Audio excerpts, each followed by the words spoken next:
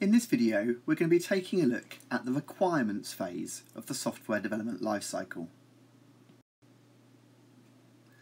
So, before we're able to solve a problem, we must first be able to accurately define it. This is known as problem definition. If the problem definition does not convey the problem with sufficient clarity, then it will need to be revised and improved until it does. Once we understand the problem, we then have to gather all of its requirements, and from this we can produce a data model. Requirements gathering can take many forms, but typically it will involve a series of activities such as carrying out questionnaires, observations, and structured interviews with users. At the end of this phase, we should have produced a detailed requirement specification. This will outline all the requirements of the system which we intend to make.